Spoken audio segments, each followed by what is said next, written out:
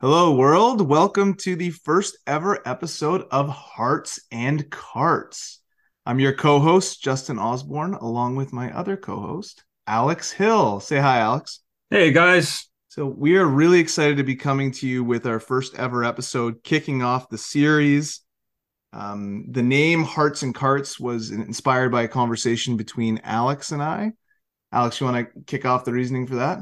Yeah, so when we were setting out to make a podcast about consumer products, which is for both of us a career and a passion, we really felt like we wanted to focus in on the brands and the way that consumers get to know them, hence the hearts, and the process of getting those products built and all the way into a consumer's possession, which usually ends in the cart. So hence the name Hearts and Carts. Plus, it rhymed, so that was also a big factor for us. The rhyming was very important. Yes, that's very true. Yeah, Alex and I have both been in the CPG world for 10 plus years now at this point, which kind of makes us feel old.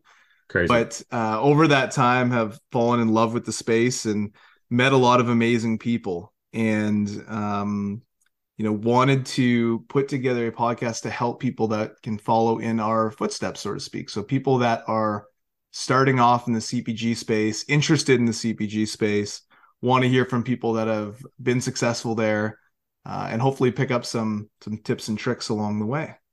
So, what exactly is Hearts and Carts? What's the vision?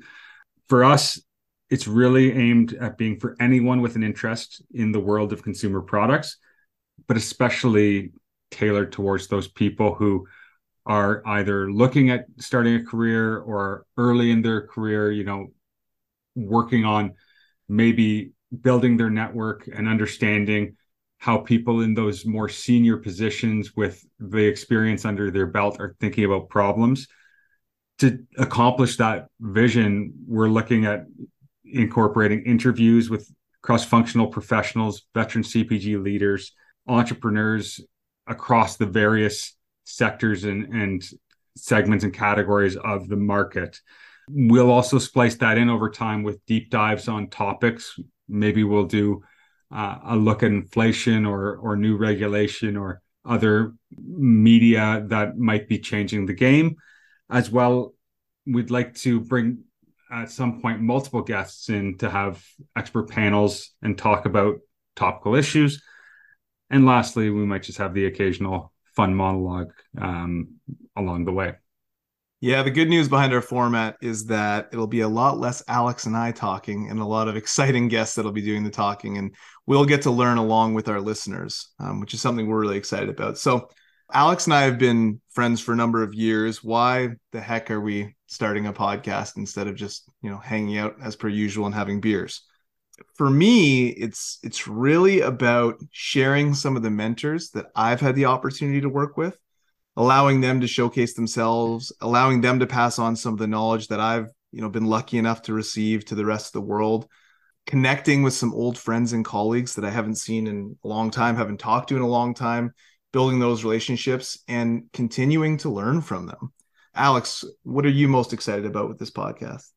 So I think first and foremost, lots of the things you just said resonate for me, but I'm always eager to connect with and learn from smart people. I'm a big believer that there's lots of great work always. It's almost astounding how much great work and how much intelligence is out there with other people. And if you open yourself to it, there's so much you can take from that. And that's part of it for me. And also giving back to people who listen is a big focus for me.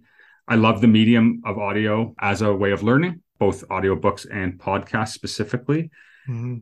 And I just really am interested in the subject matter. I'm excited to talk in, topics about leadership, market dynamics, consumer psychology, market execution, the latest in the retail and consumer products landscape. So for me, those are some of the big reasons. Yeah, yeah, agreed. So at this point, unless you are someone that's really close to us, you're probably wondering who the heck are Alex and Justin, the two people starting this podcast. So thought we'd give a little insight into our backgrounds, and I'll go first, Alex, and then pass it over to you. So I've been in the CPG space now for about 12 years. After graduating, I started my career in traditional CPG, so working for internships at a couple companies, PepsiCo, Pfizer, and SC Johnson. That led to 4.5 year stint with SC Johnson, where I worked in various roles on the category side, the direct sales side on Loblaws and Costco, and then moving over to the marketing team and managing our Ziploc business for Canada, which was amazing. From there, I actually moved across the country, moved all the way to Vancouver, and moved into a new space, the natural space, with a brand called Vega, which is a plant-based protein powder. So that was an exciting way for me to branch out from traditional CPG and learn about a whole new world of the natural space. Smaller startup companies, the private equity world, VC firms, all of that exciting stuff, and just expanding to the US as well, which I found really, really fascinating. Was in some different roles there, first leading the sales strategy and planning team, and then moving into managing the Canadian and USA club business, which was an awesome experience, and absolutely love the team. Hopefully some of them are listening right now. And then about 9 months ago, moved over to a company called Eat and Beyond Global, which is a investment issuer in the plant-based space. So staying on sort of the plant-based side of the world, and now bringing my expertise from larger CPG into some of these smaller startups and helping them scale and build out their businesses. So that's kind of me in a nutshell. Alex, I'll pass it over to you.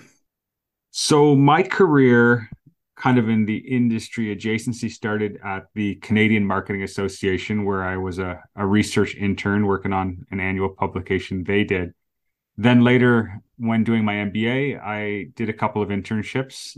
First one at SC Johnson in category development, and my second at PepsiCo marketing the Tropicana brand. After which I ended up going back to SC Johnson, and that turned into a full-time job. And I spent a few years in sales, touching accounts like Canadian Tire, Shoppers Drug Mart, Loblaws, and Costco a little bit. And then made the jump after 3.5, 4 years over to the marketing side, where I worked on the Ziploc business, worked on great partnerships with that brand, such as Disney and the Toronto Blue Jays, and did that for a little while, over 2 years, and then moved over to manage the insect control business for SC Johnson, the Off and Raid brand, which was a great experience. First time owning a P&L, having a team. And more recently, probably about 9 months ago, I was tapped to lead the air care and pest control businesses for Canada and oversee the Off, Raid, and Glade brands. And yeah, so it's been, I guess, 9 years at SC Johnson, and I do want to give a little love and shout out to the company, because I really do love the culture there and the people, and have had such a great experience. I know, Justin, you have a lot of the same feelings. And yeah, I really think they live up to those family company values. Yeah, and I think what you'll see is a lot of our guests have a little bit of SCJ in their background. Great company that's set up a lot of people for success, which is exciting. And of course, a company that I got to work with Alex at, and that's how we sort of built out our friendship. So that's an important piece of this podcast, is it all sort of started there. Yeah. Well, if you back up, actually, we originally met, I think, because we both worked at Pepsi. I seemed to be the guy who followed Justin in all of his internships. I was in the year behind him in school. Yeah. And I didn't really know him. I just kept reading the work term reports he would write for the career office about his favorite sandwiches and whatnot at the cafeteria and so on.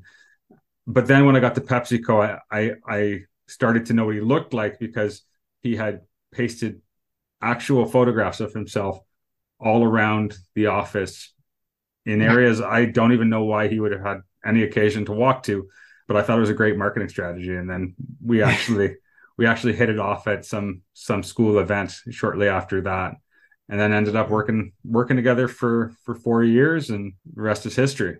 Yeah, that is an interesting marketing strategy, putting pictures around an office. I think there's a reason we're doing a podcast. I think I'm better if you're not seeing the video or my face up front, but somehow that that seemed to work. I'm not really sure why. So I guess want to make a bit of a quick disclaimer on this podcast. Its content obviously isn't something that our respective employers are vetting or are at all related to. So we'll be working hard to ensure privacy, confidentiality is upheld, and that goes for our guests as well. So we want to be respectful and want to learn from people and understand what's going on in the market, but we obviously want to do so in a way that is above board and doesn't put anyone in any hot water. Yeah, absolutely. The goal is to learn and have a little bit of fun as well. So we're, like Alex said earlier, going to have a ton of different guests from CPG, tech, startups, the natural space, cannabis space, alcohol, different industry experts like professors, recruiters, supply chain people, just to really get a well-rounded look at the industry from all angles. So that's something that we're excited about.